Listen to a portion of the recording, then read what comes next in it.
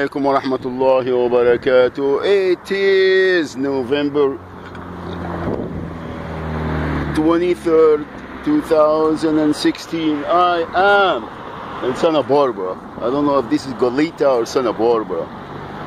I just called 911, and I've been having this diarrhea that has been for the longest time, and now I remember where I started feeling that way.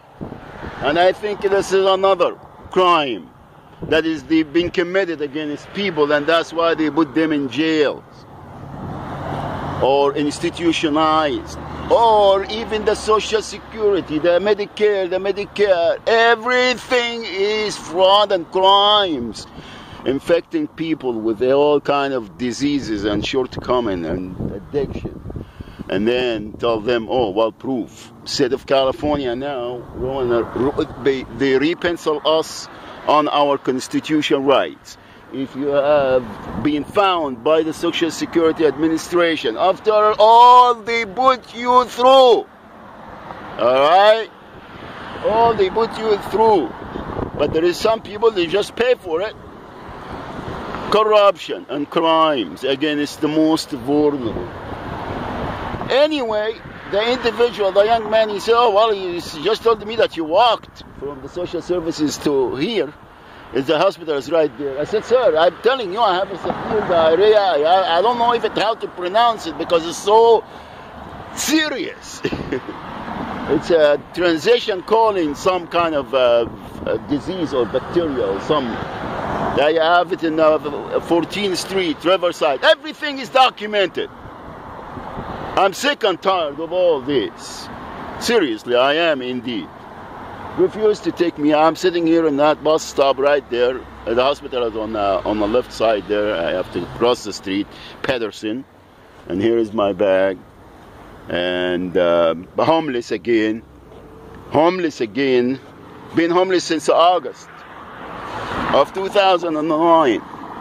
And because somebody is getting our money, mine and millions of others, and the state is going crazy, the counties going crazy, committing crimes against people, just to take in their names and put the applications and just to have numbers according to the census, how many people live in the county, how many Social Security recipients, how many drug addicts, how many gangbangers, how many children, how many cases, and that's how they get in the money. And not only that, but when you go there, you say, oh yeah, you don't qualify, you have to reapply. You take that, you take that application and they cash it in.